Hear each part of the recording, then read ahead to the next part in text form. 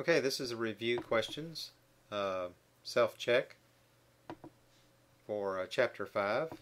If you would, get your answers out in front of you, whichever way you need to do that, and have those ready. And I'm going to go over these review questions with you. If you need to, pause the video and get your review questions out, your answers, and we'll be ready to go here in just a jiffy. Number 1 is to explain what an orthographic view is and why it is important to engineering graphics. Multi-view drawings usually require several orthographic views to define the shape of a three-dimensional object. So each orthographic view is a two-dimensional drawing showing only two of the three dimensions of the three-dimensional object at a time. Consequently, no individual view contains all the information to completely define the shape of the three-dimensional object. All orthographic views must be hooked together to comprehend, or looked at together to comprehend the shape of the three-dimensional object. Number 2, what does the running object snaps option allow us to do? The running object snaps option sets object snaps active until we turn them off. The running object snaps option allows you to actively control the placing of the cursor to points on existing objects such as endpoints, midpoints, centers, and intersections, to name a few. Number 3, explain how a miter line can assist in creating orthographic views. The 45-degree miter line is a simple and straightforward procedure to transfer measurements in between the top view and the side view. Number 4, describe the AutoCAD AutoSnap and AutoTrack options. The AutoSnap and AutoTrack options provide visual aids when the object snap options are switched on.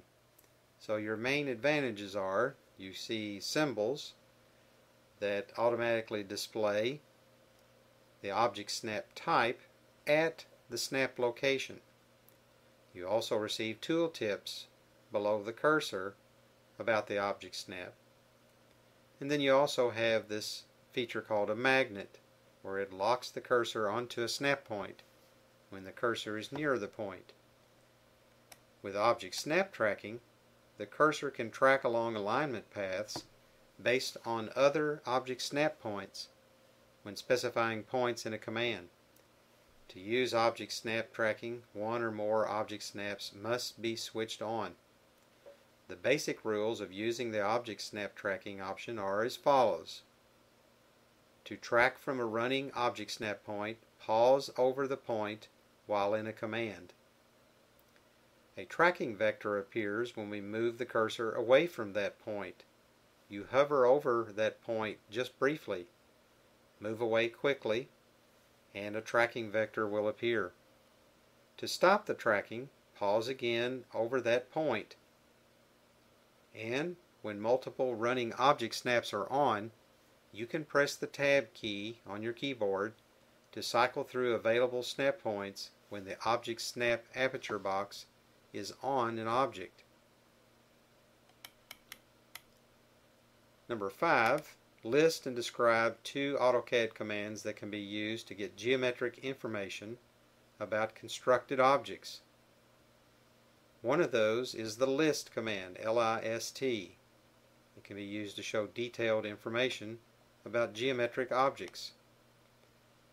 AutoCAD also provides tools that allow us to display and change properties of the constructed geometric objects. The properties command not only provides the detailed information about the geometric objects, modifications can also be done very quickly. Number 6, list and describe two options you could use to quickly create a 2-inch line attached to a 2-inch circle. So in the object you have a 2-inch circle and a 2-inch line. You could set up the grid and snack increments to 1-inch intervals. You could create a 2-inch circle with the circle command, and then create a line by placing the first endpoint directly below the center point, and use the relative coordinate method input to create the 2-inch line.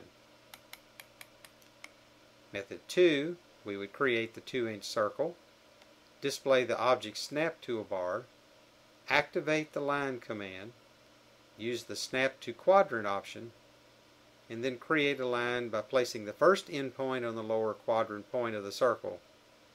Then use the relative coordinate input method to create the 2-inch line. Number 7. What are the length and angle of the inclined line highlighted in the figure below in the top view of the locator design you've done as a tutorial? The length of that line, when you check it, should be 1.7678, and the angle would be 8 degrees.